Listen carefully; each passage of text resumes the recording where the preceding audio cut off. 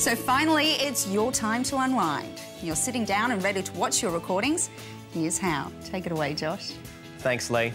Start by pressing the Planner button. The Planner is split into programs that have been booked to record and those already recorded. To watch a recorded program, simply highlight it within the Planner and then press play. Just like a DVD player, you can pause, stop, fast forward or rewind. When you've selected your show, press the I button. If you press the right arrow button once, you can select to start watching from the start of the recording.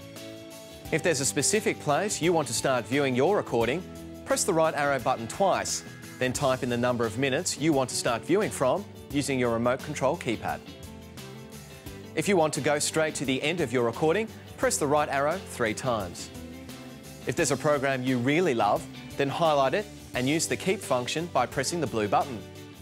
The letter K will appear next to it to show you want to keep it. Now you've made sure the show won't ever get deleted by mistake. If there are lots of people in your house recording to MyStar, the Planner can get pretty full pretty fast. To make it easier to find the shows you have recorded, create your own personalised folder just for you.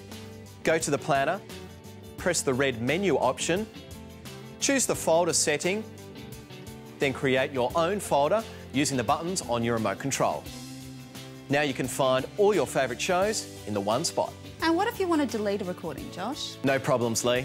When you finish watching a recording, it's easy to delete and make space for other exciting shows you don't want to miss.